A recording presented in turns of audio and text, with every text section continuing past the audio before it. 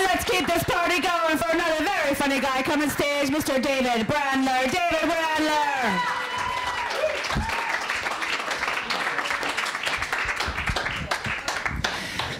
Thank you kindly. All right, all you trolls in the audience, show of hands who bought their Charlie Sheen tickets for Radio City for the Torpedo of Truth tour. All you winners.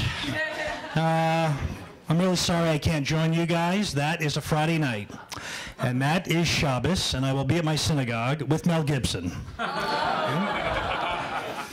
Mel and I are sorry that we can't join you that night, but we do have a favor to ask. Would you please pick us up a couple of souvenirs?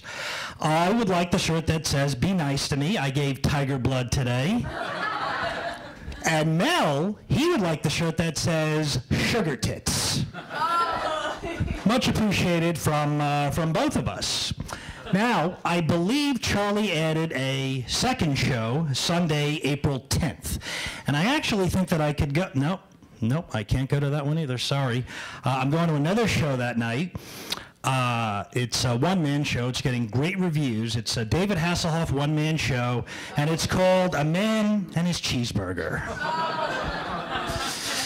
Get your tickets now.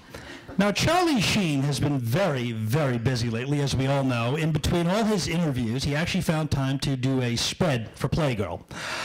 Next month, it will be a two-page spread of Charlie completely in the buff with his third goddess, Jimmy Kimmel. So reserve your copies now. Now, folks, I got to be honest with you. I'm a little nervous about going to a synagogue with Mel Gibson, okay? I really hope he keeps it together. He is going to be called up in front of the Torah, or I should say in front of the congregation, and do a reading from the Torah. And I'm really nervous. You know, I hope he doesn't have some kind of YouTube moment. You know, something like, the Jews are responsible for all the wars in the world. So I promise I will keep an eye on him. Fingers crossed. I promise. Okay.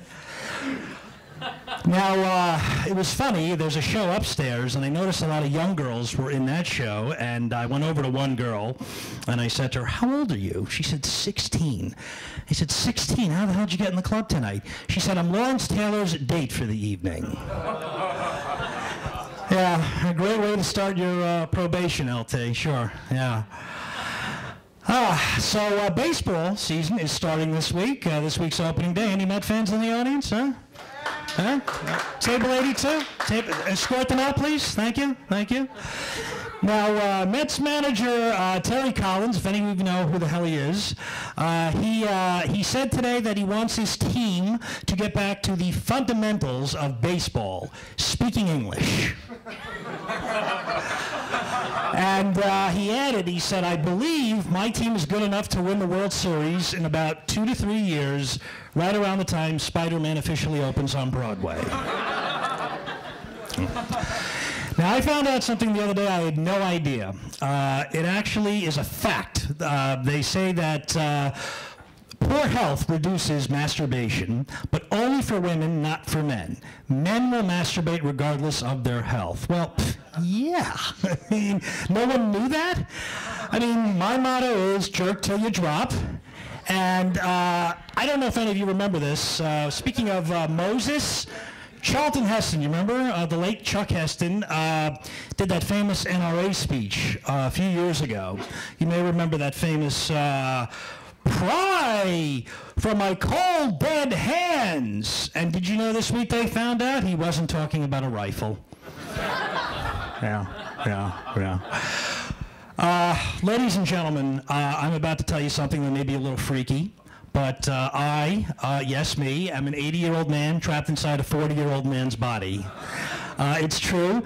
I don't know if any of you saw the movie The Curious Case of Benjamin Button. In that movie, you may remember Brad Pitt is born old and ages younger. I was born old and I stayed old.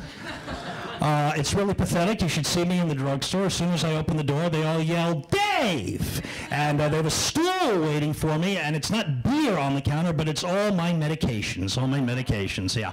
Now, you should actually be honored that I'm here tonight. Usually on Sunday nights, that's my Golden Girls night. I'm up to season 2.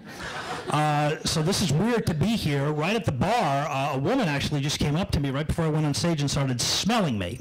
I got very, very nervous. She said, "What's that scent you have on?" I said, "Bengay." But you want to know how you know you're an 80-year-old trapped in a 40-year-old body? This is how.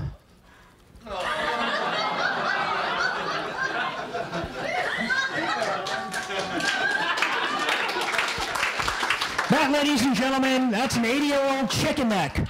So tell all your friends, I am available for kids' parties, bar mitzvahs, and sweet 16s. Enjoy the rest of the show. Thank you.